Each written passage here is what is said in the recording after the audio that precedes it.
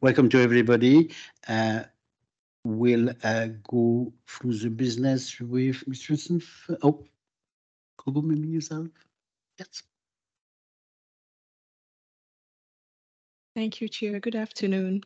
Please note the public section of this meeting will be recorded and published online for public access after the meeting. Can all attendees switch off their camera and mute their microphone when not speaking? The camera and microphone should only be switched on when you're invited to speak. If you wish to speak, please use your raise hand function on the Teams toolbar. I will now ask members participating today to confirm their attendance once their name has been announced so that this is clear in recording of the meeting and also can be recorded for the minute. Chair. Present. Vice Chair. Present. Councillor Malik. Councillor Radley. Present. Councillor Cook. Present. Gail Beattie. Present. Andy Borkan. Present. Yvonne Boyd. Present. Susan Eston. Present. Paul O'Connor. Jonathan Smith. Susan Webb. Present. Chair, we've got apologies from Councillor Gregg, Angela Scott, Alistair Robertson, Matthew Lockley, Richard McCallum, Duncan Coburn, Peter Edwards, Caroline Hicks-Cox. And we've got Iona here representing Richard McCallum on Teams. And we've got apologies from Alistair Robertson. Thank you. Thank you very much. We go to declaration of interest. Have any members have any interest or transfer statement to make? I take it as a no. Nobody online as well. So we'll go straight to the minutes. 1.1 CPA board minute of the 28th of June 2023 for approval is from page 3 to 22. Anybody has got any question on the minutes?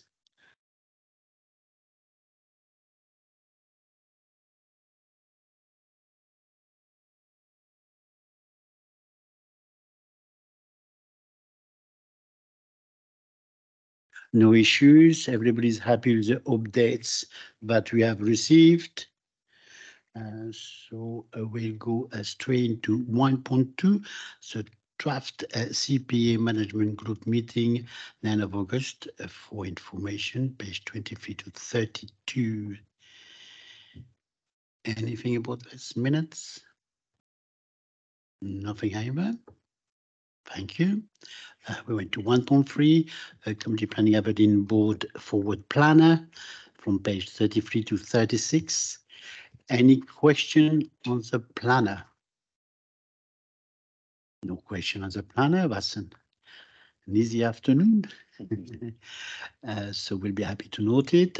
We'll go into 1.4 national update. So it's a verbal update. Is Iona Mayu will be attending virtually, I believe, to provide an update from the Scottish Government. Thank you. So the 4 areas that I'm going to provide updates on are public service reform, housing to 2040, place-based approaches to health and well-being, and children's rights. So first of all, looking at public service reform, the policy prospectus set out public service reform as one of the defining missions of the Scottish Government to 2026 as an approach to achieve sustainability. And historical and ongoing reforms have contributed to shifts in how public services are delivered and how resources are used effectively. However, on current trajectories, the sustainability of Scotland's public services is at risk. And so reform is essential for making progress on the 3 priorities set out in the 23-24 Scottish Budget. And these were reducing child poverty, supporting a just transition to a net zero economy, and delivering sustainable public services. In the policy prospectus, the Scottish Government restated its priorities, shaped around 3 interconnected missions, and these were equality, opportunity, and community. And the Scottish Government committed to making progress across a 10-year programme of reform.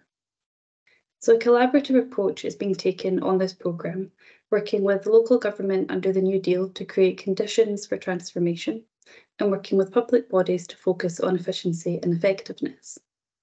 And the Public Service Reform Programme will help deliver fiscally sustainable public services by reducing the costs and reducing long-term demand through investment in prevention, which will reduce inequalities. The reform will also improve outcomes for individuals, families and communities. And the programme builds on existing and ongoing reform activity across the Scottish Government and with partners. The reform work aims to secure efficiencies and improvements by supporting public bodies to consider and implement all options for areas such as efficiencies and managing wage bills, landscape change and service model transformation, including revenue raising. A ministerial control framework has been established, which operates under the assumption that no new public bodies should be created unless essential. And this was considered at Cabinet on the 9th of May 2023 and will launch imminently. So moving on to Housing to 2040. Housing to 2040 is Scotland's long-term strategy for housing, developed following extensive engagement with the housing sector, wider stakeholders and the public, which sets out a vision for what we want Scotland's homes and communities to look like by the end of 2040. It is a vision where homes are affordable for everyone, where standards are the same across all tenures, and where homes have easy access to green space and essential services, along with where homelessness, child poverty and fuel poverty have been eradicated. Housing plays an important part in economic growth, and investing in housing means investment in construction and bringing money into our economy and supporting jobs. And so Housing to 2040 sets out a 20-year plan to deliver good quality, energy efficient, zero emission homes with access to transport links, digital connectivity and community services. The strategy contains hundreds of policies, actions and commitments with several key aspects resting outside the portfolios of the Cabinet Secretary for Social Justice and Minister for Housing, and in some cases outside government. The strategy involves working with local authorities, housing providers, landlords and the construction and house building sectors to achieve this. A formal governance process has been established with a strategic board, and the board includes Scottish ministers, a COSLA wellbeing spokesperson and senior stakeholders from the housing sector. And the board's remit is to provide strategic oversight and support sector-wide delivery of Housing to 2040 and accountability and progress towards the vision, along with ownership of Housing to 2040 beyond government. And the board is supported by an internal steering group, which consists of Scottish Government senior officials, and this provides operational level assurance of progress and is able to escalate issues to the board as needed.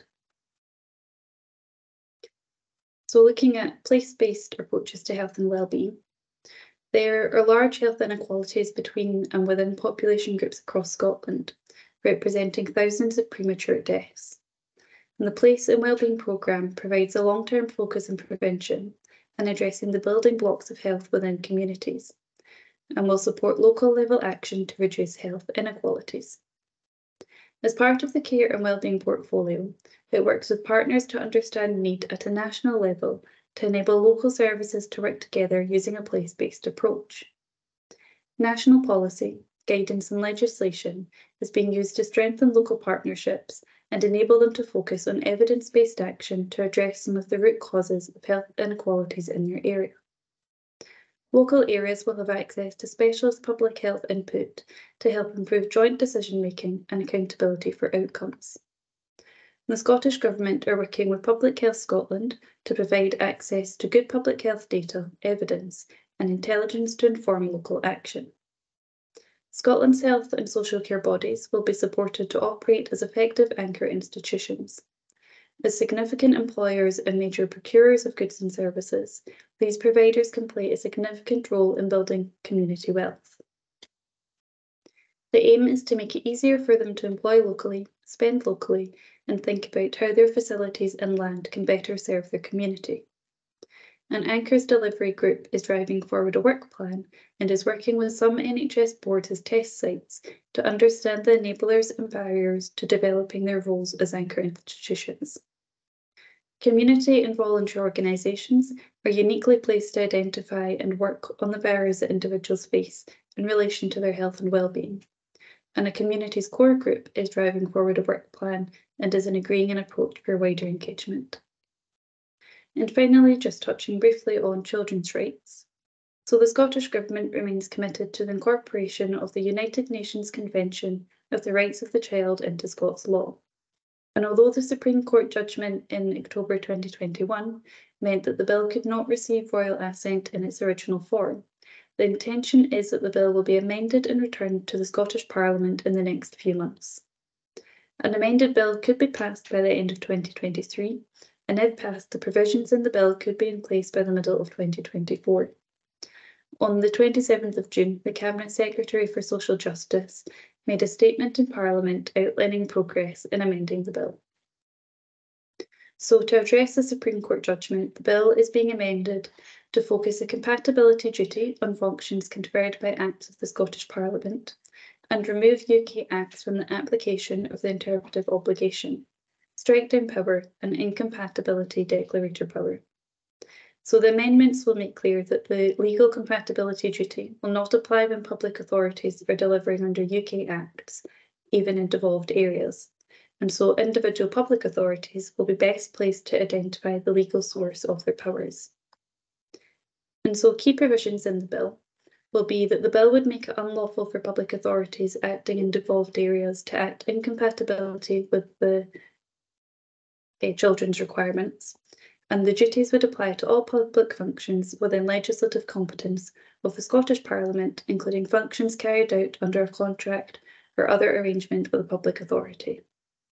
Legislation in devolved areas would have to be interpreted and given effect to in a way that is compatible with the United Nations requirements. And that would mean that children, young people and their representatives would have a new ability to use the courts to enforce their rights. That was all the policy updates I wanted to give today, but happy to take any questions on any of that. Thank you very much for this comprehensive report. Any questions? Any questions online? Yes. Yeah, no, thank you very much. Really helpful update. I guess from my perspective, some of the areas that are being touched on, such as working with NHS boards as anchor institutions. I think the conversation at this last community planning meeting where we were talking about community wealth building and joining up local organisation efforts around being an anchor in our communities is absolutely the way forward. So I would wish to feed that back to the policy leads that any single agency work supports and enhances the local partnership work in this really important area. And I guess the second point is again at our last meeting we endorsed the North East Population Health Alliance. So that is where we are bringing and connecting national and local public health expertise to support our community planning partnerships. So again, just to feed that back, but very helpful update. Thank you. Thank you for those comments back. Yeah, very good point. And I don't know if you had the meeting last time with you disappeared after your comments, after your update last time we met, but that view about partnership and how much in Aberdeen we are maybe in a different place. We talked about that later, has to be recognized. It's important that it is recognized. Any other comment, any other questions? Yes, I'm sorry.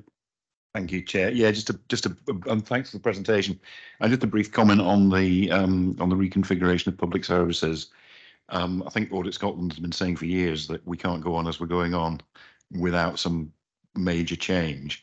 And you see that quite a lot in the NHS in primary care, where instead of seeing a GP, people might see a physio or an advanced practice nurse, and actually that's generally speaking better for the patient. But there's a big education job to do with the public to explain what's going on and why it's going on, because I think most of us don't like change. We're kind of, I want to see my GP, even though in fact the physio is the person who's going to be much, much better for my back.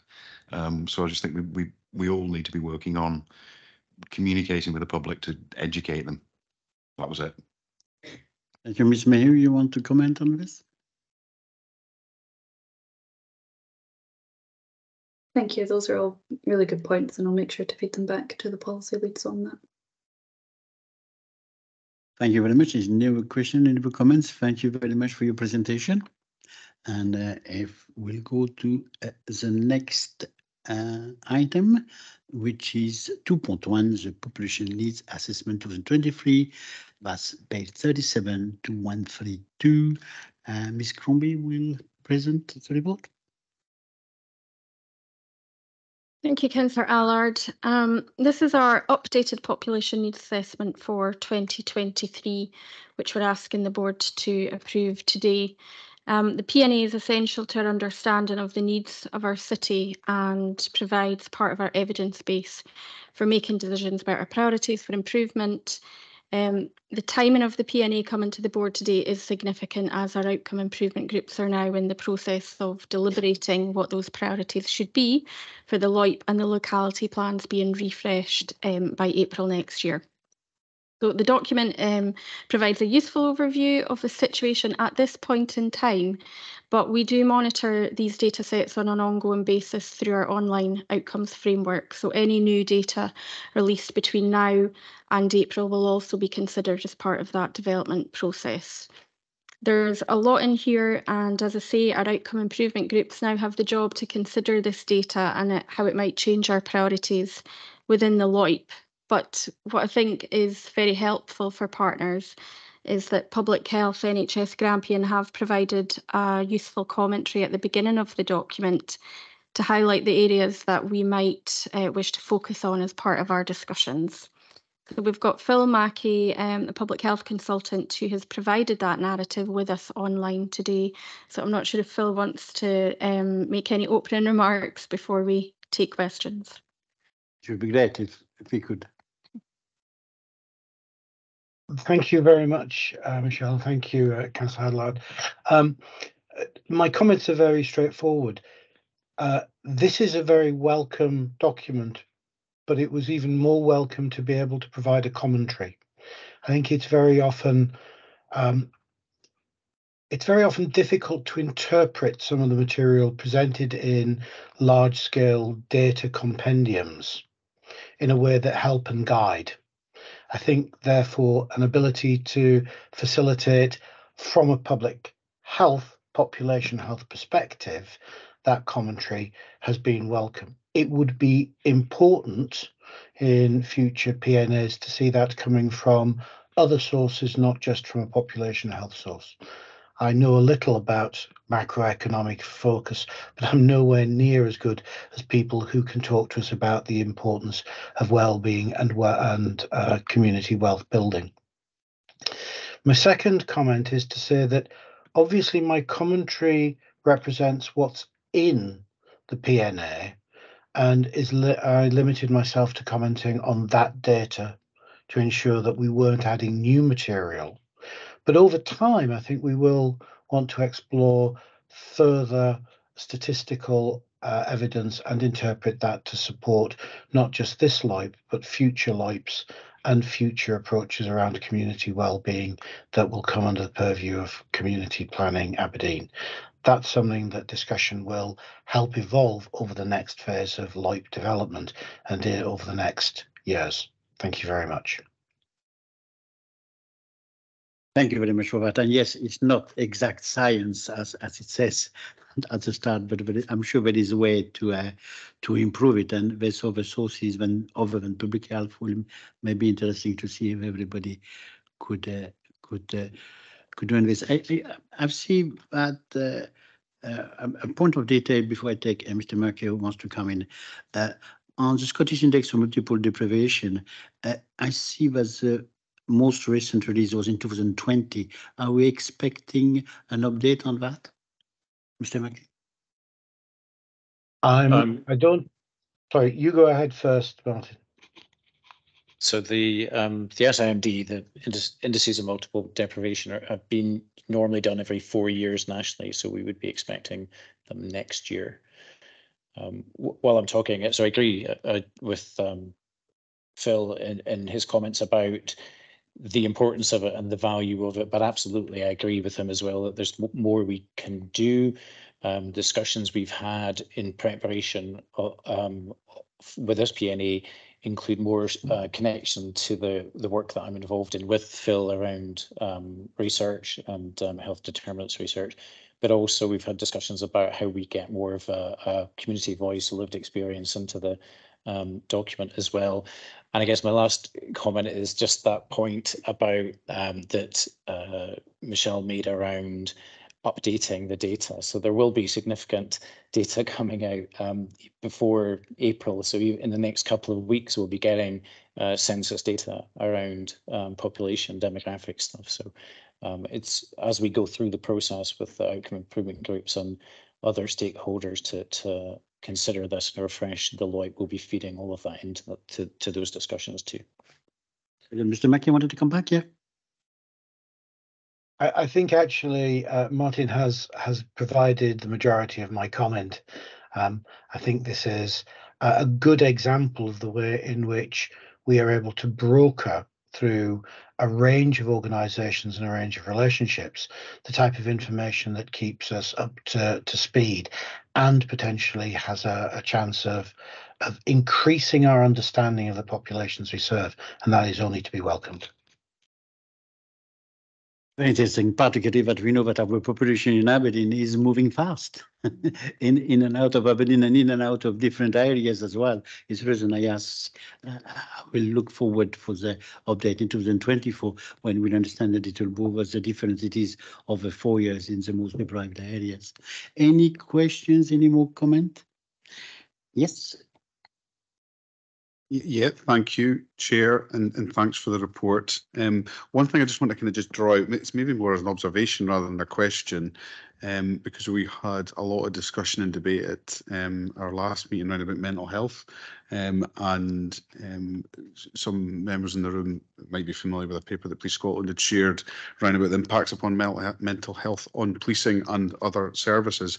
And I note that it's obviously mental health within this document as well as part of the needs analysis, and also as something from a public sector perspective. I believe, and I think partners would all agree as well, we need to look at different ways of working. We'll need to look at different ways of working together to try and make a difference from just standard ways that we're doing. I'm probably just raise it as what's the best way for us to try and start that conversation. I don't think it's through community planning, but I do think there's a need for partners to come together to think about different ways, because the mental health aspect covers a whole range of things, not just the impacts upon policing, but it's quite clear within this paper the impacts it has on it in terms of substance misuse, suicide rates, etc. There's a number of really upsetting impact factors of the mental health crisis that we're faced, and I don't think any agency can handle that singularly. So I'll probably just pause there, more just an observation and thoughts from anybody else's thoughts about maybe how we could take that one particular piece. I don't want to necessarily narrow down just on the mental health bit, but it's something from a policing perspective. It's probably one of the most significant aspects from a public service issue. Mr. Mackey wants maybe to reinforce the point. I think there's a couple of issues here. I think the first is we actually have a much broader range of materials which can be used to inform, and perhaps that's something that where CPA board has received material previously, that could be circulated alongside the population need assessment. But I think actually the comment actually goes a little bit deeper, and it refers back to my point around the need for interpretation and guidance. And I think helping and supporting through that LOIP redevelopment process, the refresh, is where the majority of that type of thinking needs to be taking place, and helping and supporting individuals to lead us into improvement programs which will start more effectively to address the type of concerns that are being raised. I should also, however, point out that we have within NHS Grampian a strong interest within the context of public mental health, which I'm sure that Susan Webb may want to comment on further. But that's an area where I think we do look for strategic alliance to ensure that we are all pulling in the appropriate direction to help and support the mental health and well-being of the communities. Susan, you've been invited. Yeah, thank you very much, because I think there's a few things, and I did get back. I suppose the first thing, in terms of mental public health, we have a network which brings practitioners together from across 3 community planning partnerships in the North East. The initial meeting focused in on sharing practice about what is happening, because clearly there is a lot of work underway.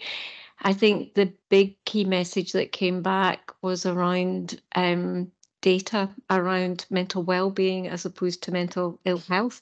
So again, some work with, I'm sure Martin's involved with Corey and others around pulling together a dashboard. They've also looked at some evidence base around the things that we might want to focus in on, and so the network continues to meet to shape that up, but happy to bring a more detailed report back to this meeting if that is helpful. The second area I think that was raised was around mental ill health and distress. And again, on the back of the report mentioned, I picked that up with Sandra MacLeod, who leads the Unscheduled Care programme.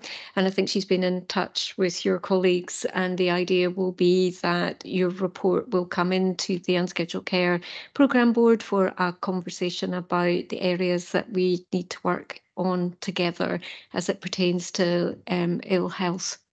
Thanks. Thank you very much for that. Yes, and how to feed it. You can see Ms. Crombie and find a way best to feed it. Anybody wants to add anything? No, thanks, Susan. That's appreciated. And again, it's such a significant issue, not just for our communities, but for our services as well. Because certainly from my perspective, my services, the police often feel a little bit helpless and wanting to help, and just we've got an absolute place in it. But I think we've got good partnership networks, and I agree with everything that Susan mentioned there. We've got a maturity to how we approach these things. But I will take every opportunity through forums like this to make sure we're continuing the conversation, and it's not just conversations that we need to start to do things differently as well. But I'm reassured we've got the right people, and we're sharing our experiences and data. Message received. Chief Superintendent, any other? Yes, Councillor Radley.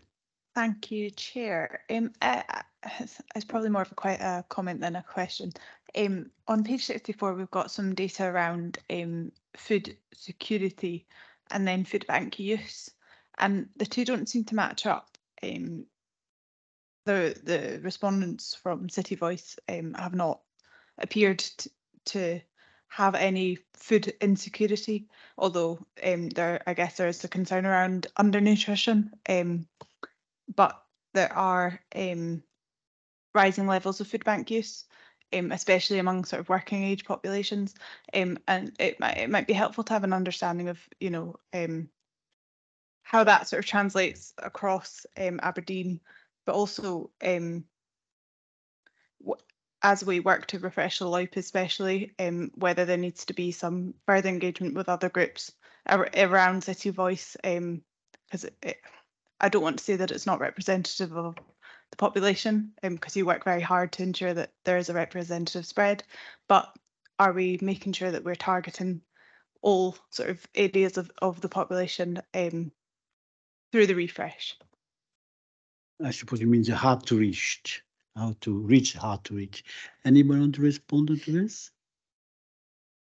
Mr. Mackey or Ms. Crombie? Ms. Crombie.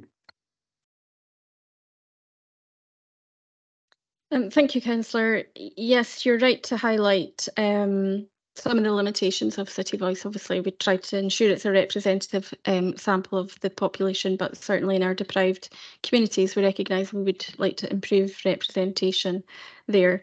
That said, we would still recognise that these results do show that there is food poverty across the city, and certainly when you drill down to locality level, you can see that even more. There is something about how people answer those questions, and I guess certainly if people feel that they are not having to skip a meal, that may very well be because they are accessing affordable food outlets. So there is a potential connection there, but we certainly don't only rely on these results. Within our locality plans, food poverty is a common theme across all three, so we are listening to the voice of communities as well as considering the data. Thank you, that's really helpful. And I guess, where does undernutrition come into food security? I guess is my second question, because although people may have access to food, it may not be nutritious food, it may not be the foods that we would see as healthy.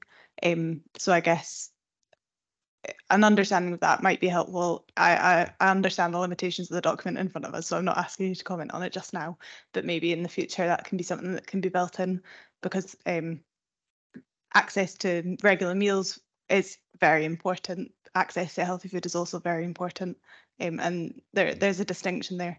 Thank you.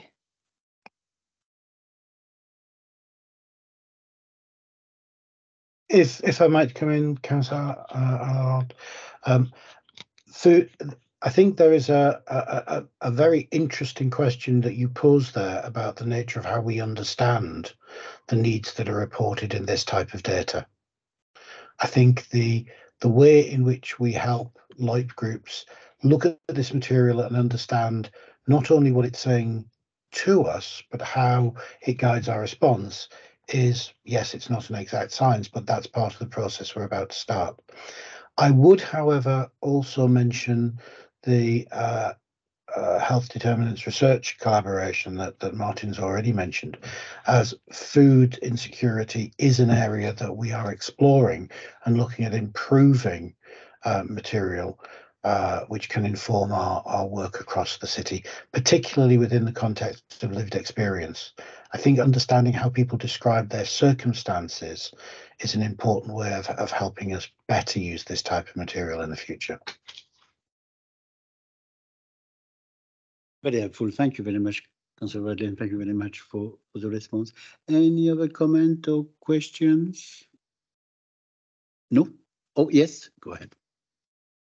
Just to commend the document, really, just from a real world use of the previous version, putting it into a funding application for external funding, actually having the document there and all the different types of information in it was really helpful and resulted in successfully getting funding into the city. So I think it's important that we've got it. Obviously, how we get it out there, how we actually use it as well, is key, because that won't be the only example, but there's be lots of examples of where it has had a positive impact and how we can really use that.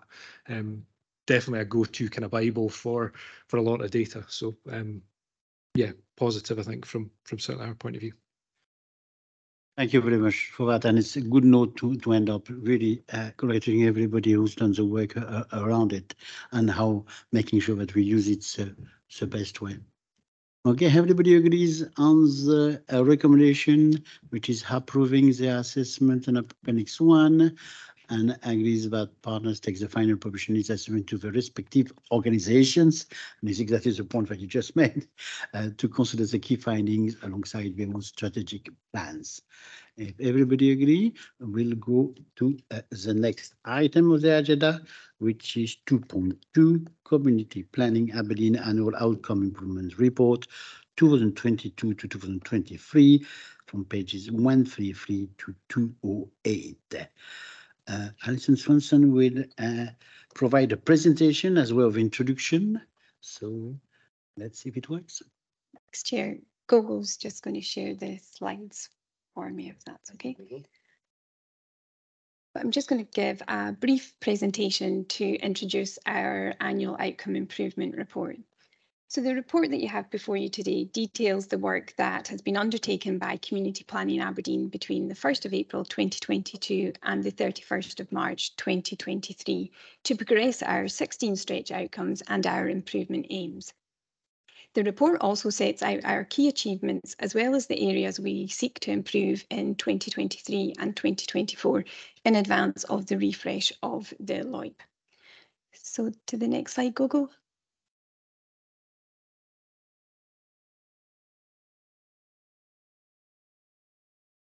Just wait. Oh, there.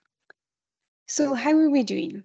So as I said, we have 16 stretch outcomes that we're working to achieve by 2026. So as at the 31st of March 2023, 5 of our stretch outcomes had been achieved or exceeded, 10 were progressing, and 1 we were seeing challenges with. As well as showing progress towards the 16 stretch outcomes, the report also includes a what impact have we had section under each of the themes, and that's to show progress towards our improvement aims. So as at March, we had 74 improvement aims to be achieved by 2023, and 41 of those have ended, of which 29 had achieved their aims. So I'm going to now look very briefly at each theme to see where we're at in terms of the stretch outcomes for each, and also touch upon some of the key highlights and areas for improvement going forward. The specific interventions tested to support the outcomes are detailed in the report, so I'm not going to touch upon them in the presentation. So Gogo, oh, you're on to economy. That's great. So our economy theme. So we've got 3 stretch outcomes under this theme. So the first stretch outcome is stretch outcome 1, and here you can see that the data is showing that we have a challenge in terms of achieving that stretch outcome. The latest data available shows that we've had a 1.9% increase in the percentage of City Voice respondents who reported that during the last 12 months there was a time that they were worried that they would not have enough food to eat.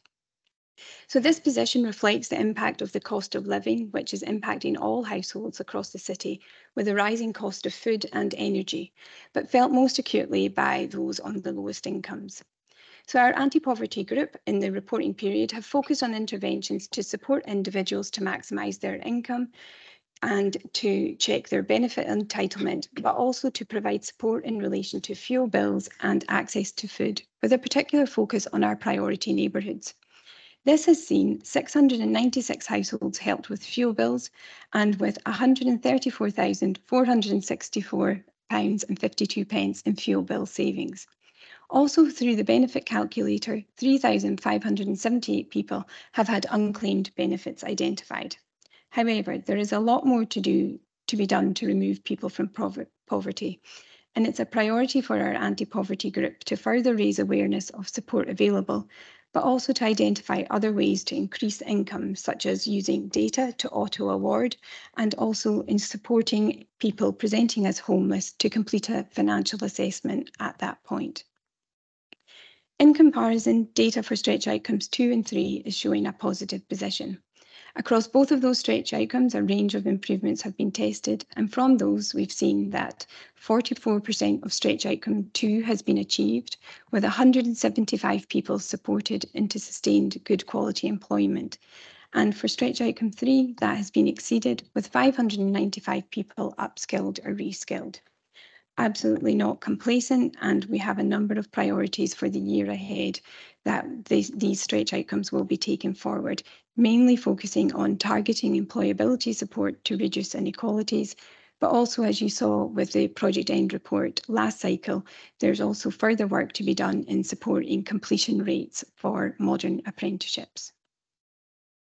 Now moving on to the children and young people's theme. Sorry, thanks, Gogo. As I said at the beginning, the report covers the period April 22 to March 23, and therefore it reflects the position of the children and young people's theme prior to the revised stretch outcomes of 4 to 9 being approved by the board in April 2023. So pre-revision, we had 3 stretch outcomes that had been achieved and embedded, and 3 were progressing. So just to touch briefly upon some of the achievements and impact. A range of targeted initiatives were focusing on reducing preventable harms to children pre and post birth. And as a result of those, we've seen a 67% decrease in births affected by drugs, an 11% reduction in the number of unintentional repeat hospital admissions for under 5s, and a 52% increase in the uptake of parenting support, all of which have supported our stretch outcome 4 being exceeded by 2.1%, with 97.1% of children having a 27 to 30 month review having met their developmental milestones. So helping all young people, regardless of their circumstances, reach their potential continues to be a top priority for this theme and across each of the stretch outcomes within it. Data available for the period showed that a 13% increase in care experienced young people had achieved a positive and sustained destination, but also that we had a 40% reduction in the number of under 18s offending, including a 21% reduction in the number of care experienced young people offending. And whilst that's really positive and heartening to see the impact that our projects are having, we know that we have more to do and that we can't be complacent. So reducing inequalities and child poverty continues to be a top priority within the revised stretch outcome 4 to 9. And we have 34 improvement projects taking those forward. So Gogo, if we can move on. So in our adults theme, we have 3 stretch outcomes, and as you'll see there, 2 of those have been achieved or exceeded.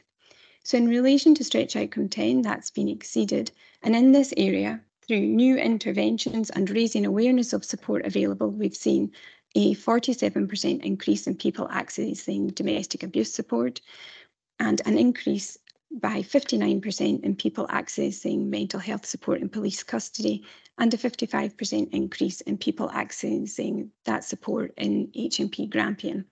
We've also supported 63 individuals engaged in the justice system to make progress on the employability pipeline. In relation to stretch outcomes 11, we've seen a slight increase in healthy life expectancy at birth for both males and females over the last reporting period. And the projects in that area have focused on supporting people to make healthier life choices through a range of community-based interventions, which have contributed to an 8% reduction in people smoking and have supported 106 people to feel confident to promote well-being and good health choices, both of which you're going to hear more about later on today's agenda when you consider the project end reports for those. In terms of stretch outcome 12, latest data has shown that this has now been achieved with a 4% reduction in harmful levels of drinking, and we've now seen that the 5-year average drug-related death rates for Aberdeen are now lower than Scotland, with specifically a 32% reduction in drug-related deaths since 2021 and 22% since the baseline period. So key to this has been reducing the harm caused by alcohol and drugs through targeted interventions, such as alcohol awareness, naloxone distribution, and the sharp response and crisis response, which has supported 226 people to date. However, there is more to do across all 3 stretch outcomes, and priorities for the year ahead for the 3 include tackling domestic abuse through targeted training and awareness raising, and hate crime through the expansion of our third-party reporting centres. We're also focused on earlier and preventative interventions for people most vulnerable to harm caused by poverty, homelessness, mental health, and drugs and alcohol. So if we can move on to our police theme. Thanks, Gogo. So all 3 stretch outcomes in our police theme are progressing, and specifically wanted to touch upon stretch outcome 13, where we've seen a 46.3% reduction in carbon emissions from our baseline, with a 7.7% reduction in carbon emissions in the last reporting period. This has been supported by our Green Champions, who have run a number of initiatives over the year to raise awareness and also to support behaviour change, both in the workplace and at home. Our communities have also played a big part in the achievements across all of the place-themed projects. And one example of that's been the 122% increase in community-run green spaces being achieved. And this has been supported by the 16% increase in volunteers supporting green initiatives, with to date 4,792 volunteers in this area. Recognising the important role and the impact of our communities, a top priority is for us to empower and support communities to develop community-led resilience plans, with plans to be in place for all communities at risk of flooding by the next year. In relation to stretch outcome 14 and 15, again, we're seeing these progressing with data showing an increase in both walking and cycling. However, we've got more to do, and over the next period, we're aiming to implement new initiatives to further promote the sustainable travel choices, such as increasing access to bikes for all through our bike recycling project. Gogo, if you want to go on to our next one. So our final theme is community empowerment.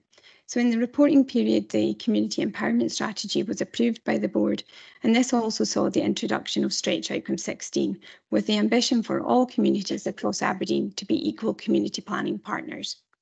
As part of the launch of the community empowerment strategy, we held our first community gathering event. Also in the report, you can see the key impact that's still ongoing in terms of our Fairer Aberdeen Fund initiatives, and also through our community learning and development. A key part of us achieving this stretch outcome and the ambition of this strategy is by working together with our communities and through our underpinning locality plans developed by our locality empowerment groups and our priority neighbourhood partnerships. And from the locality plan annual reports later on today's agenda, you'll see the clear link between our LOIP projects and how we're working with communities to tackle the priority issues in those plans. So key priorities for this theme for the year ahead include refreshing the locality plans and co-designing a community engagement toolkit to support staff and communities to work together.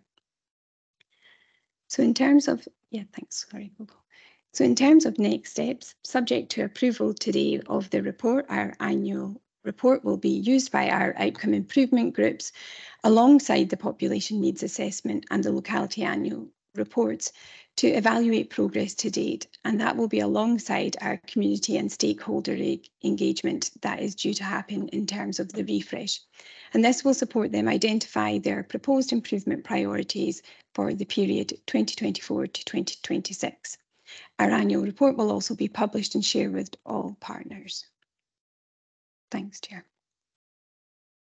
Thank you very much for this comprehensive presentation. Have we got any question and comment in the room or online? Anybody?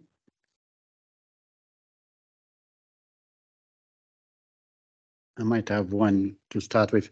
You know, I've seen that the Aberdeen City life expectancy at birth have fallen slightly for women 81 years and remain static for men 76.9 years. I didn't see enough on discrimination as well regarding what we can do, women unemployment. We are quite static as well. So I don't know if our report show enough about women in that report. I didn't see enough about women. Am I missing the point? Have I missed something? So the page, what I was just talking about is on life expectancy is on page 12382 of the report. And let me check the next one.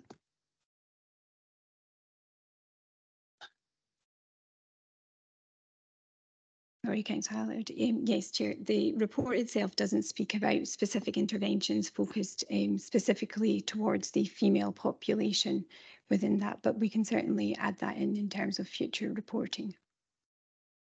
Yeah, I would think it's missing a little bit.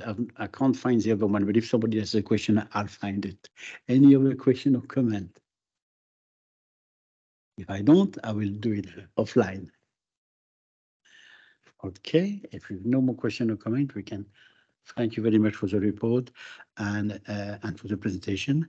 And we'll go to the next one, which is 2.3, if you agree and note it, which is locality annual outcome improvement report 2022-2023 for the 3 localities, North, South, and Central. That's from page 209 to page 272. Ms. Crombie? Thank you, Councillor Allard. We've also got a presentation on these plans for you this afternoon. So Gogo, if you could just go to slideshow. Perfect, thank you. So Alison's taken us through the progress we've made to deliver our citywide LOIP. And now we're going to drill down a wee bit into our 3 localities and the progress we've made in delivering our 3 locality plans.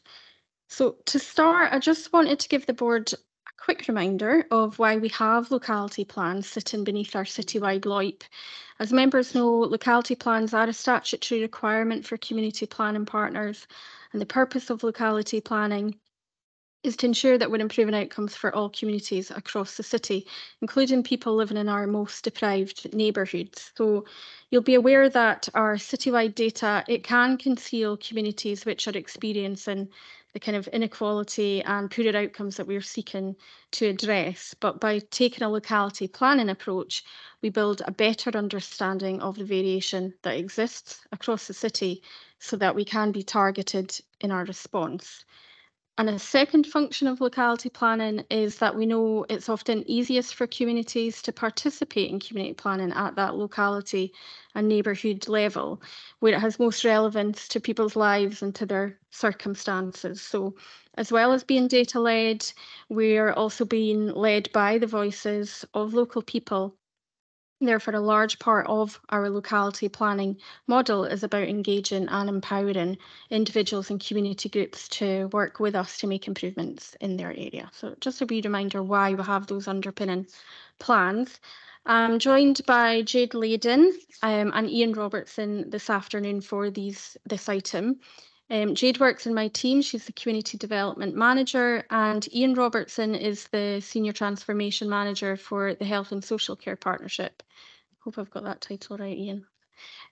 Jade and Ian, they've been co-leading our locality planning for Community Planning Aberdeen since February of this year, and they're the co-authors of the locality reports before you today. So we're just going to take you through a few slides to pull out some of the key highlights of the locality plan reports.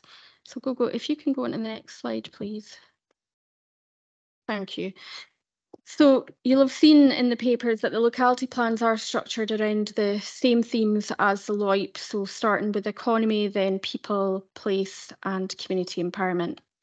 And although they all share that common structure, the priorities under each theme have been identified by local people, and so they do vary across the 3 locality plans, although you'll see that there are similarities.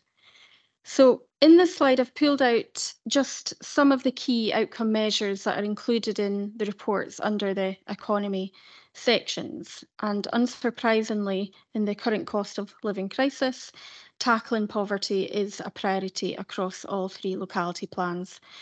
So as Councillor Radley's already highlighted, last year we used our citizens panel to ask some key questions about how people are coping during this time, and specifically we asked them questions about food and fuel poverty. As you can see, there is some variation across the 3 locality areas, but again, not surprising, the figures that indicate the greatest need are in our most deprived neighbourhoods. So what you're seeing on the screen there is the percentage of people worried that they don't have enough to eat. That ranged from 7.2% to 9.7% across the 3 localities. But if you look at the figures are presented in brackets, these relate to the people living in our most deprived neighbourhoods, those areas that we call our priority neighbourhoods. And within these localities, the rates are significantly higher, with 3 times as many people worrying about food in the most deprived areas of the north and south locality. And we can also see variation again between our most deprived areas.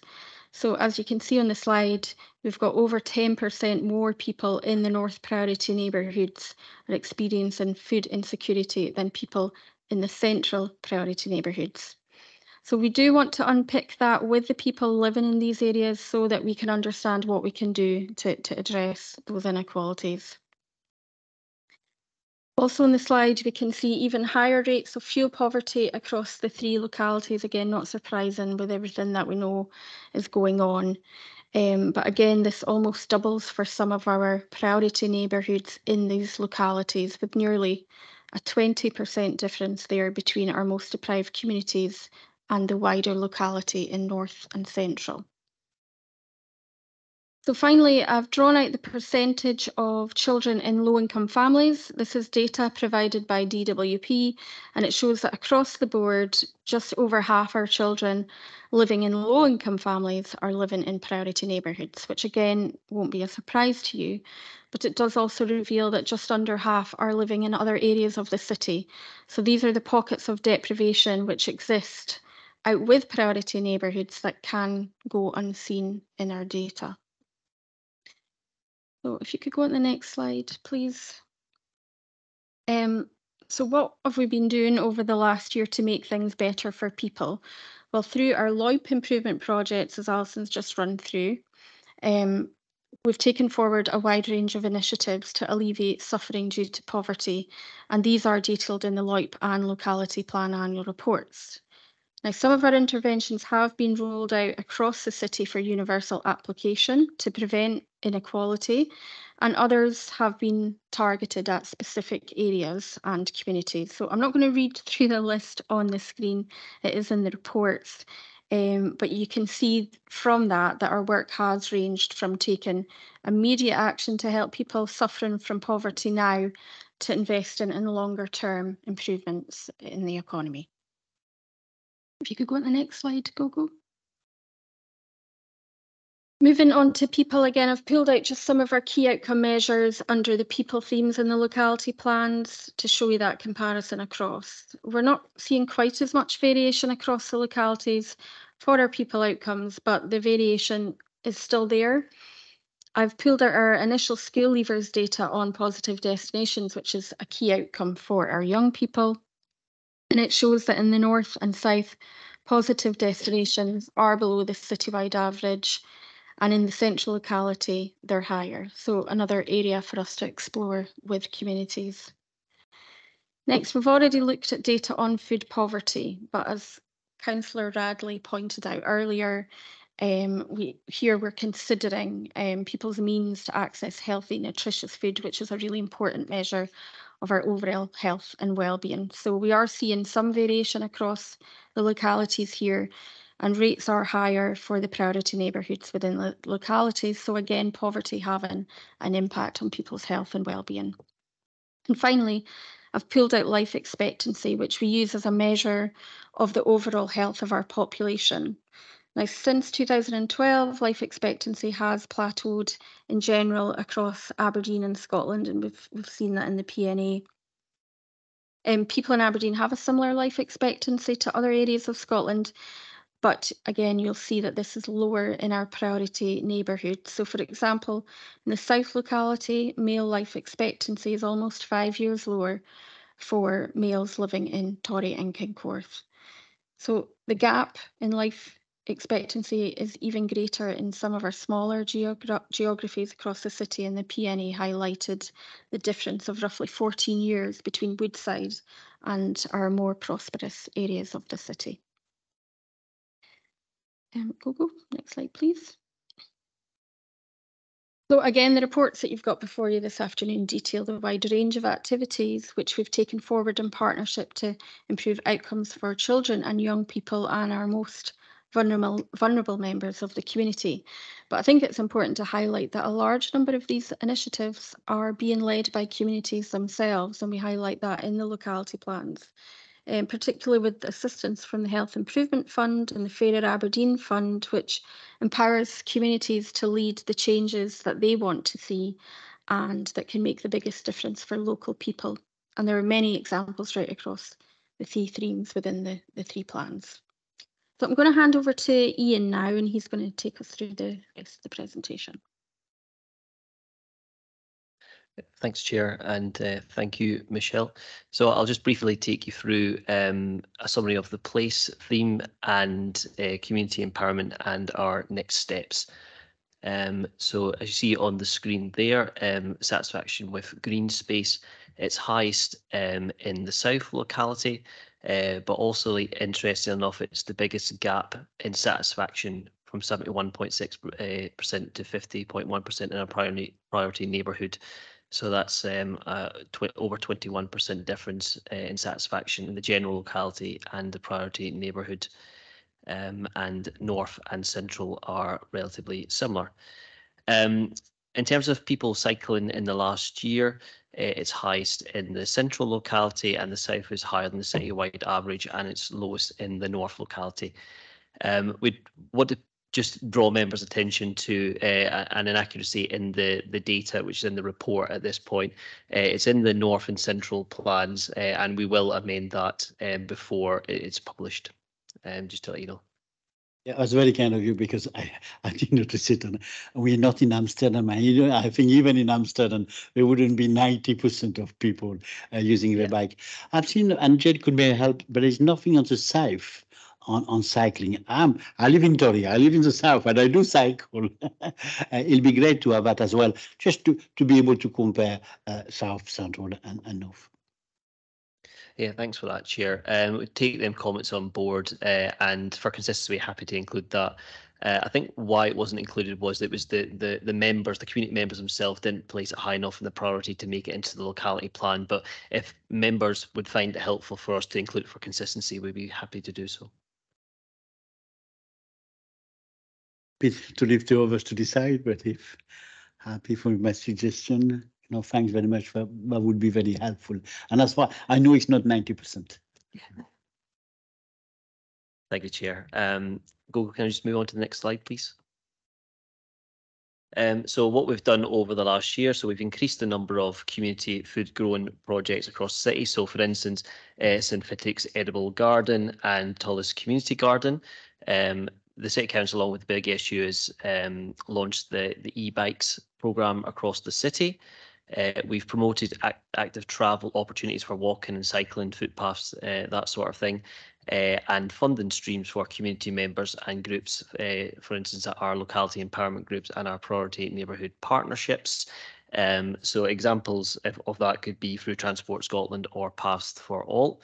And the Community Learn Development Family Learn team have worked with disadvantaged young people and families to encourage use of the city's natural assets, our parks, our green spaces and our beaches for health benefits, creative outdoor learning and play. Just the next slide there, Gogo, please. So turn to community empowerment. I don't want to kind of double down and duplicate what Alison mentioned in terms of the launch of the community empowerment strategy. What I would like to highlight is one of the main differences from this year to previous years is, especially during the COVID years, is that with the reduction or the elimination of the social distance and restrictions, it enables us to have larger scale engagement events such as the community gathering, which I know a number of you attended in May, and we also had the Public Health Social Care Partnership Granite City gathering on the 24th of June. So they were attended by 120 odd people, I think, attendees delegates wise at the community gathering, and about 167 delegates, not including the people who had stalls at the Granite City gathering. So it was good to see these large scale events take off again as another tool in our communication armoury. In terms of the locality empowerment groups, they've restarted in April, and we've had 2 cycles of meetings. The meetings agendas are determined by community members, and the next round of meetings will be held actually at community venues, and they'll be happening between September and October this year. The priority neighbourhood partnerships have continued to meet over the COVID period, and they also have pre-meetings where members determine the agenda moving forward, and they're actually chaired by community members as well, which is extremely positive. I think that's all I'd like to say on community empowerment at this point. I'm just happy to move on to the next slide, Gogo. So in terms of the next steps, our annual reports will be published once they've been through the IGB's Risk Audit and Performance Committee, and this report will also go to full council in October. The locality planning team, which myself and Jade lead, we are planning to use the Public Health Scotland Place Standard tool to engage with our local communities to inform the refresh of our locality plans, and these workshop sessions will take place during October. The locality plans, as Alison mentioned, are due to be refreshed alongside the wider LOIP by April 2024. And locality planning updates will continue to be provided to the Community Empowerment Group on a monthly basis to provide assurance on what we're getting up to. So that's my update. Happy to receive any comments or questions that members have. I made my comments already. Any other comments? Yeah, Councillor Cook. Thanks, Chair. Yeah, it was a question on. I hope I scribbled this down correctly. It was on one of the slides. It was showing the. I think it was North, and it was people reporting they were unable to eat healthily due to poverty. And if I wrote down the numbers correctly, the figure was higher for the North as a whole than it was in priority areas. Did I misread that? And if I didn't, do we know what's going on there? Just sounded a bit strange. It's one that I want to double check when I was putting this together, because that jumped at me as well. Certainly, assuming there is no error in that figure, we definitely want to understand why that is higher across the locality than the priority neighbourhood partnerships. But I will double check that with our City Voice analyst, and hopefully there's not an error. Otherwise, we'll look into it. Councillor Cook is reassured. Any other question online or any comment in the room?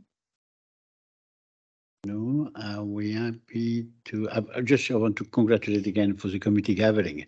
It looks fantastic. It looks fantastic on the photo, but I was there. It looks fantastic itself, and it was even extremely busy. I wonder if a repeat will be able to do the country hall the way we did it. We maybe need to find a bigger venue. What do you think? Thanks very much. I have to give the credit to Jade and Michelle and the wider community planning team. They did an absolutely fantastic job, and I think it's important to be noted.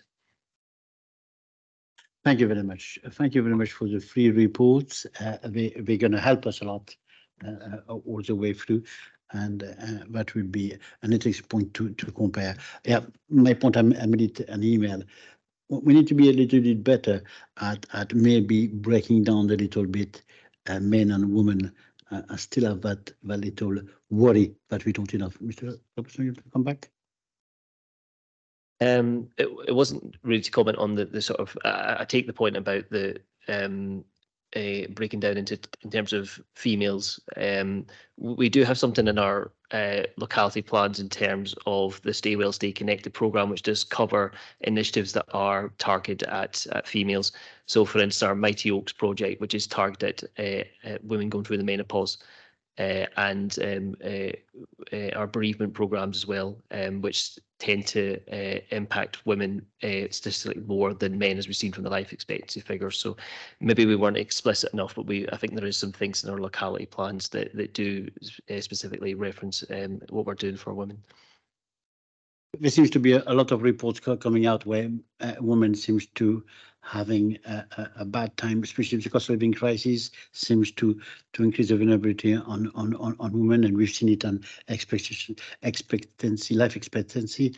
I was shocked to see that it was stable for men, but it was coming down for women, even if it's higher in the city. So maybe something to look at, double check before we print these reports.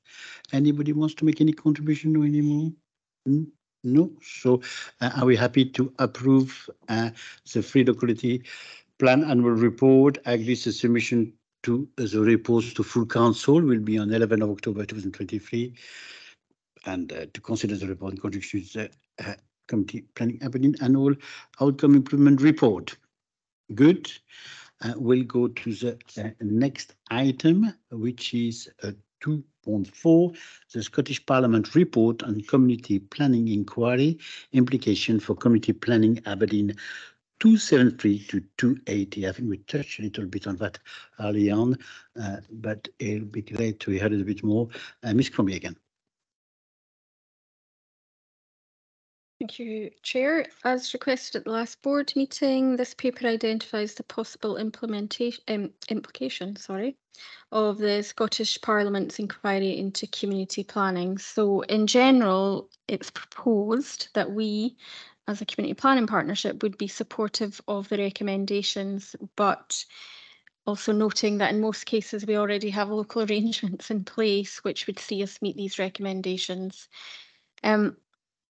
Of note, one of the recommendations 23 and 26 is that the Scottish Government ensures that CPPs are sufficiently resourced. So it's proposed that Community Planning Aberdeen welcomes these recommendations and the recognition of the need for additional resourcing for CPPs if we're to fulfil our full potential.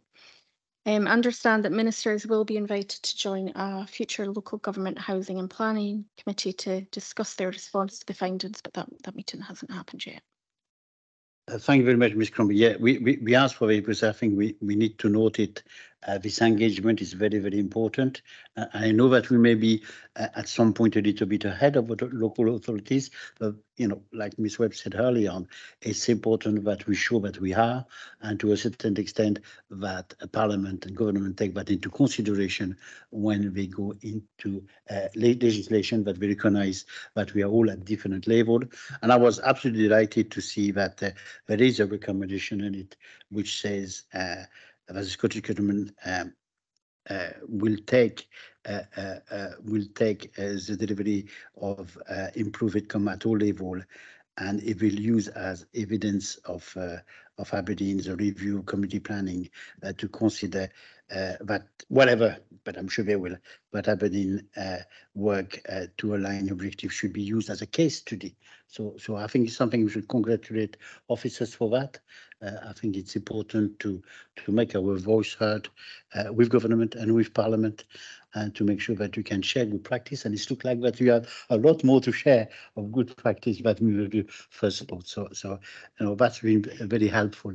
Any question or any remarks? Yes, Speedy. So I guess it's not so much a question, but just sort of reflecting on the part, particularly around about resilience. So as we've had our 2 days of Aberdeen summer and we're heading towards the winter, I think it's really important that what the report's saying in terms of the potential for everyone recognising their part in that resilience journey, because we've worked through the light to have a lot of community involvement in local resilience. But there's no doubt about it, with changing weather patterns, there's a lot of pressure on most of the people that sit around the community planning partnership. And I think it's helpful just to acknowledge everybody's role, particularly in some of the joint work that's been carried out in terms of identifying vulnerable people, so that we're all working off a common list. So I think it was really helpful that the report picked up on that, because I think that is something where we have struggled, and I know the fire service have been doing a great job trying to get through that Lloyd project. But I think this will be a really helpful bit of power to our elbow to move that forward. Thanks, Chair. Yeah, very good point. Local outcome improvement plan will go into a next session, and I know that a lot of our officers will be working very hard, and all our partners will be involved in it, and they'll have to be thanked for their effort, which is very important. Councillor Cook. Thanks, Chair. Yeah, just briefly, totally agree with your comments about the thing in paragraph 2.1, which talks about Aberdeen being used as an example of good practice. I'm just thinking that we've got a number of officers in the room here who will have heard that comment. I'm also thinking that we've got a number of reports that are the result of team efforts. So maybe Mrs. Beattie or someone could write to all the people, all the officers involved, to say well done, as well as just recording it in here in case they weren't watching the webcast. Sorry, I don't want to create Mrs. Beattie having lots of emails to write, but did he? Happy to do so, but equally happy if the chair wishes to take on that role. But we can discuss that offline. Yes, and I'm sure the Vice Chair will like to add as well. But it may be a good idea, Councillor Cook, if everybody agree on this, and we can take that offline. Any other point to make? No, so we're happy with the recommendations which are on page 274, and I suppose it is to note and to agree. Yes, so recommendations are there. Yes, so we are all happy with the recommendations, note and to approve the implication identified for committee planning Aberdeen. So if you're happy with that, we'll go to the next item, which is committee planning Aberdeen improvement program quarterly update and appendices. So it's page 281 to 306, and of course we put on the appendix some of the links. One didn't work, but I think it was sent again. I think it was the third one. So that was done. Hopefully everybody have seen it. Who would like to present?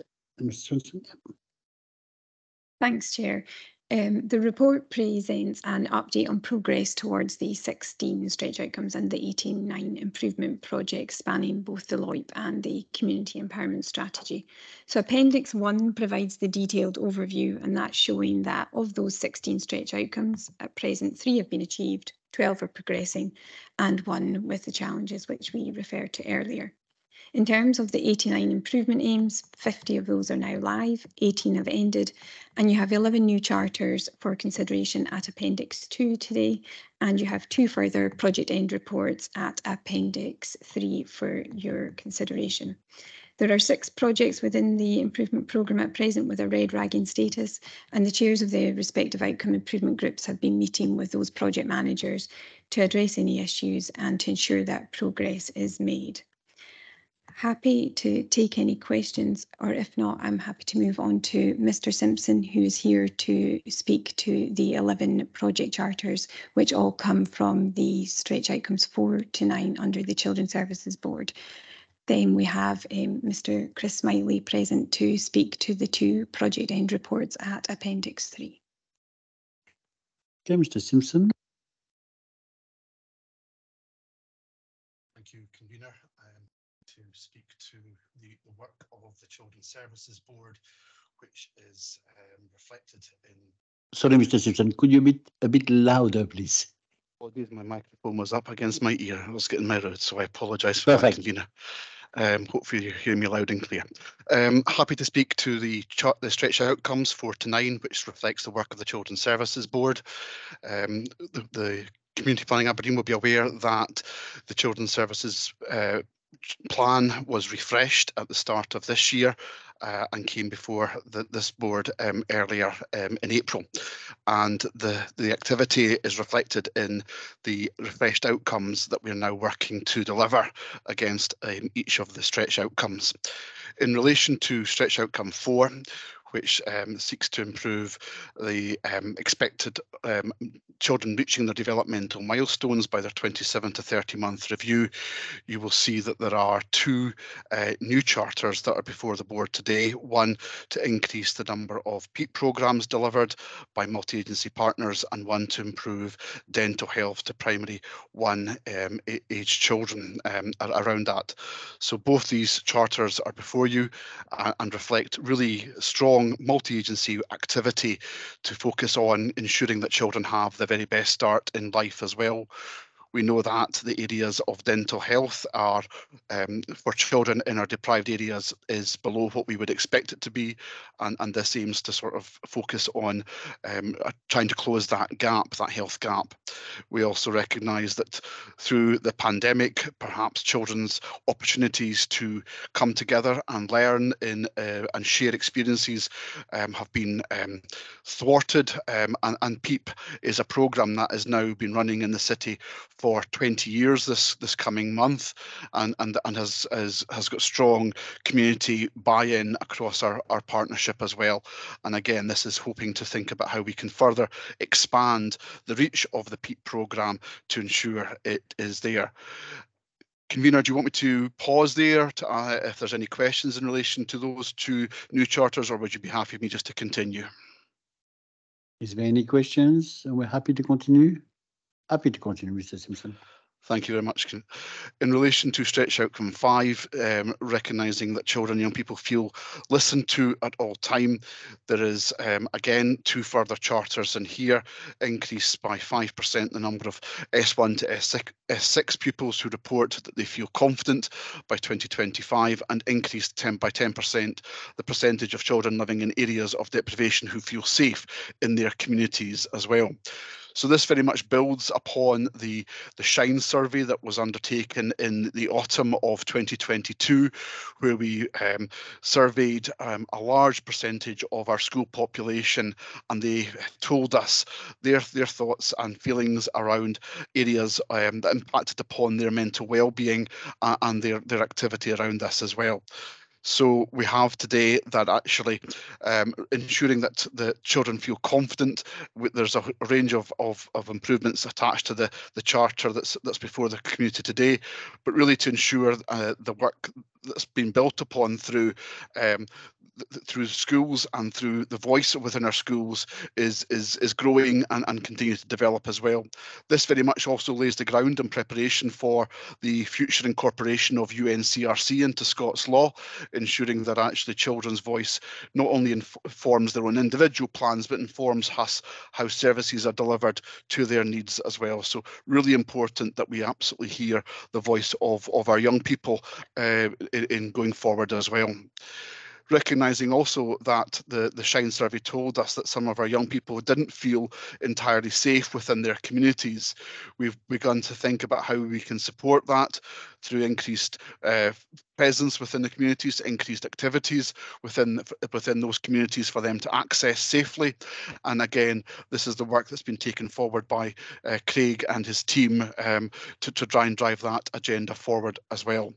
Again, convener, I'm happy to pause to see if there's any questions before I move on to stretch outcome 6. Any questions? I might have a little one. You have a 10% increase in your plans, but it's 80 to 90%. Is that a little bit optimistic? Because 80% is already quite very high. It is high, and I think that should be welcomed. I think that perhaps that number doesn't. My understanding, community, would be that as a citywide figure. I think it's perhaps slightly lower in the areas of deprivation where this charter is particularly focused on, and there. We want all our children to feel safe in their communities for whatever reason, and we need to begin to sort of enable them to feel as safe as well. I'm happy to take that comment back, however, convener, and feed it back into the group that actually is leading on that charter. Yeah, it'd be interesting because it says percentage of children living in areas of deprivation who feel safe in their communities, and the actual number is 80.7%, and your aim is 90.7, so it's 10% more. Thank you for that. Important to be ambitious for this as well, but I take that point and I will feed it back into the group, convener. In relation to stretch outcome 6, which focuses on the outcomes for our care experience young people, there are before the board this afternoon, there are 2 further charters there to reduce by 5% the number of children entering the care system, and to by 5%, and 80% of the multi-agency workforce will have successfully completed the corporate parenting training aligned to the promise by 2025. So both of those are really important. We recognise that the aspiration of the promise is to ensure that children remain within their families where it's safe for them to be, and that must be our overarching aspiration. This, however, recognises to achieve that we need to build stronger community focus on supporting families, but also to ensure that we are supporting families, extended families, to enable them to reach into families to support them where there is vulnerabilities and situations of risk and uncertainty around that as well. there's three areas of improvement there, including how do we actually support parents where there is some addiction challenges to better support their families, rather than having for the child to be escalated into a child protection process or indeed an emergency situation. So we want to try and get ahead of those emergency situations to better support families in an early and preventative manner. Building on the next one, we recognise that we're all corporate parents. Everybody in the board and around the room today is a corporate parent, and how do we absolutely fully reflect that understand our duties to advocate and represent the needs of our care experience young folk, and this so the online opportunity for corporate parenting training has been refreshed and will be launched in the coming months, and will be made available to the workforce around this as well. It's also trying to ensure we actually are tracking who is completing this and actually understanding where there are perhaps gaps and areas we need to have a greater focus on around this as well. Again, convener, happy to pause. No question, so we can go next. Yeah. Thank you. In relation to stretch outcome 7, this is about improving and sustained positive destinations for those in our priority neighbourhoods by 2026 as well. There is the one charter that's before you today. That's to increase to 50 the number of people completing more integrated health and care courses by 2025. This is recognising the opportunities that exist within our care sector, and it's to recognise that local need, but also to try and develop more enabled pathways for our young people to enter that profession and see it as a profession of choice and really a positive one as well. So there's really a strong focus on how do we build those pathways, and even if they don't, there's other pathways they can move into, whether that's within early learning or other areas around that as well. So it's how do we develop those care pathways to really ensure that there is a future line of staff that are going to be there to support us as we all get elderly and older as well. So again, happy to pause on that before moving on to stretch outcome 8.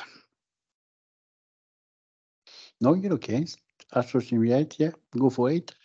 Thank you very much, Convener. Stretch outcome 8 is for, again, 83.5% fewer young people charged with an offence. So this builds upon the work that's been done in the previous iteration of the Children's Services Plan, which was successfully achieved, and which Mrs. Swanson referenced earlier in the agenda as well. And so there are 2 charters here today. That's increased by 5% the number of 16 and 17-year-olds who are diverted from prosecution by 2025, and 90% of 16 and 17-year-olds appearing at Sheriff Court in relation to Lord Advocate's guidance will have had an assessment of their community support needs met. This very much builds upon the aspirations of the Children's Care and Justice Bill, which we're anticipating coming into effect next year at some point, which really very much emphasises the need to ensure that 16 and 17-year-olds are seen as children and not therefore considered within an adult justice system as well. It reflects the fact that we want to ensure that 16 and 17-year-olds don't end up in prison as per the aspiration of the promise and indeed the intention of that legislation as well. And Scotland's done well to do that. We have moved from having a high number of 16 and 17-year-olds within our adult prison estate to a very, very much reduced number now.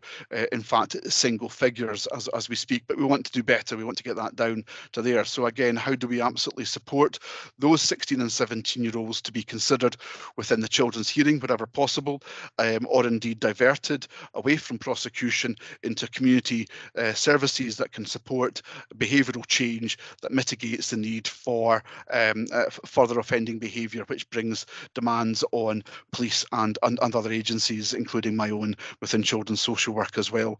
So this is very much picking up the intentions of that Care and Justice Bill and actually trying to get ahead and plan accordingly to meet that need as we go forward.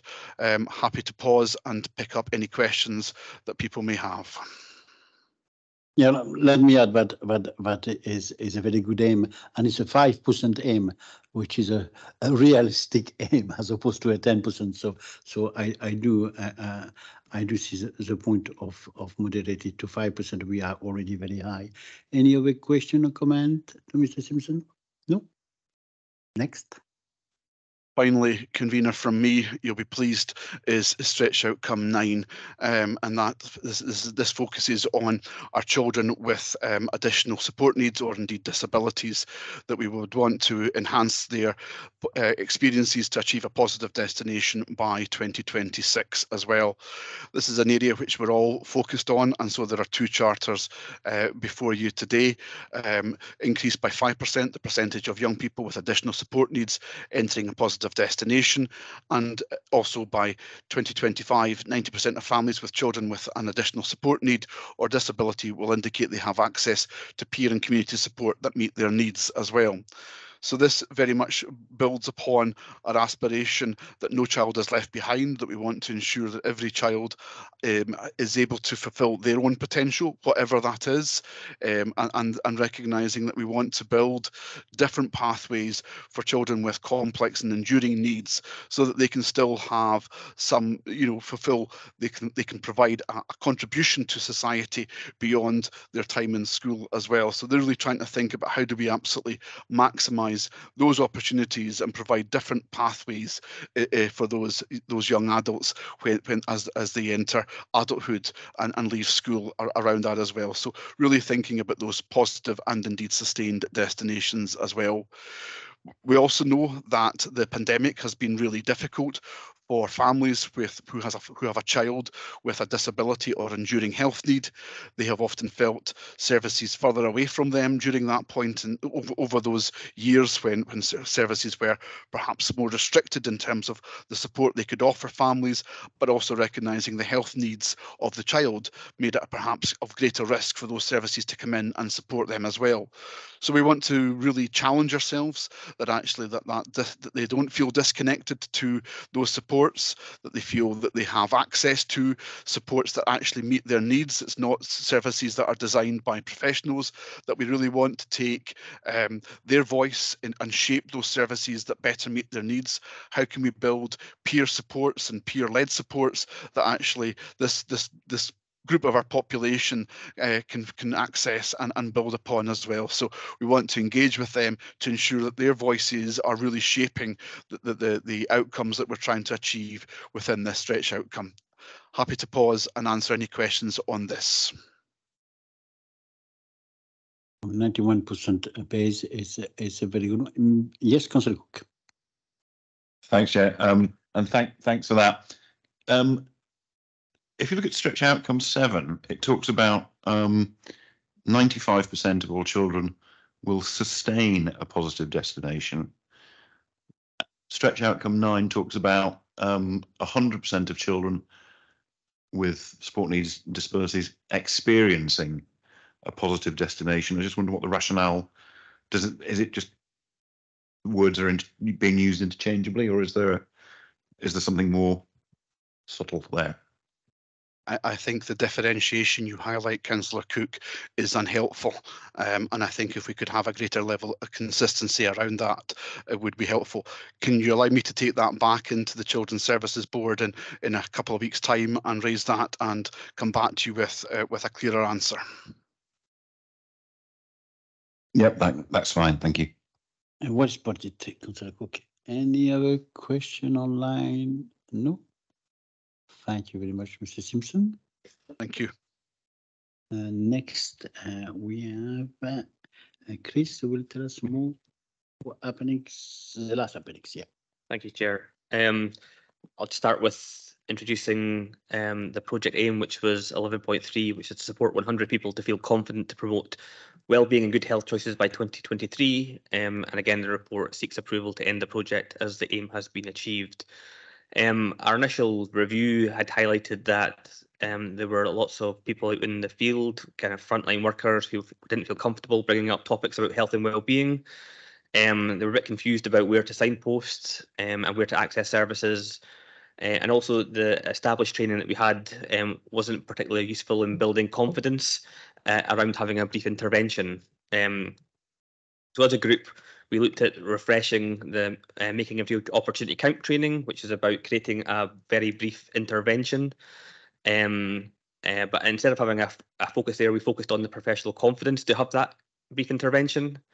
And during this period, we had 96 people who were trained, with 75 people showing improvements in awareness of issues that affect their individual, that affect health and well-being of the individual, confidence of speaking to people about health and well-being issues, and confidence to have brief interventions.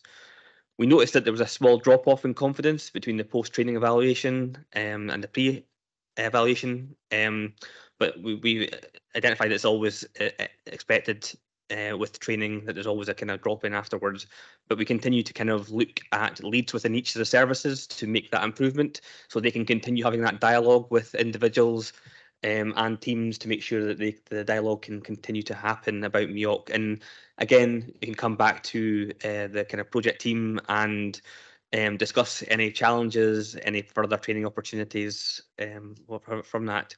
But even like in the past training we've done recently, we've seen a more, in terms of the baseline reports, we've seen a more increased confidence rate amongst professional staff, as opposed to be frontline staff who are kind of the coalface of doing that. So again, we're keen to look at a baseline for each of the services coming online with that, as well as a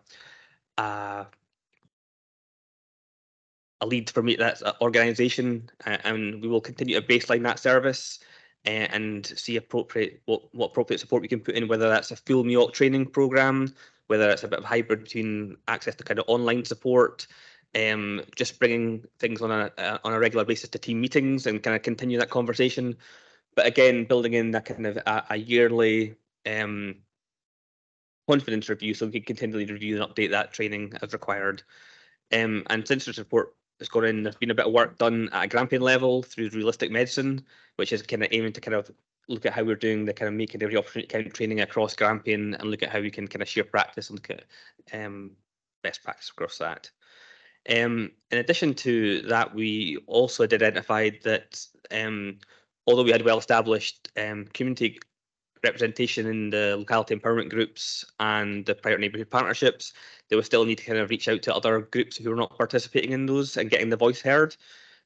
So we were fortunate enough to recruit a health improvement officer with experience of delivering health issues into community training, which is a community development approach to getting people to look at community voices, the community issues that affect people in their communities regarding health and well-being.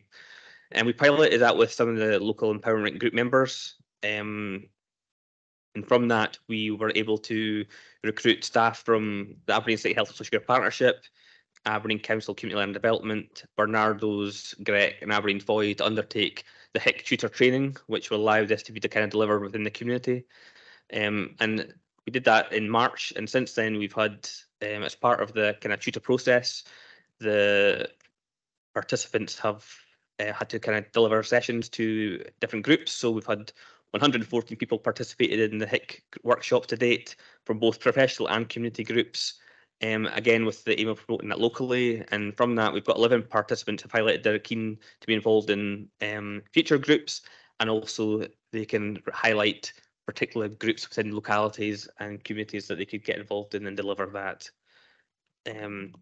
Going forward, the HIC work will be incorporated into the Community Empowerment Improvement Project, increase the number of people, staff and communities who state that they have skills, tools and support they need to work better to make improvements in the community by 50% by 2025. And that data will be monitored through that project as well.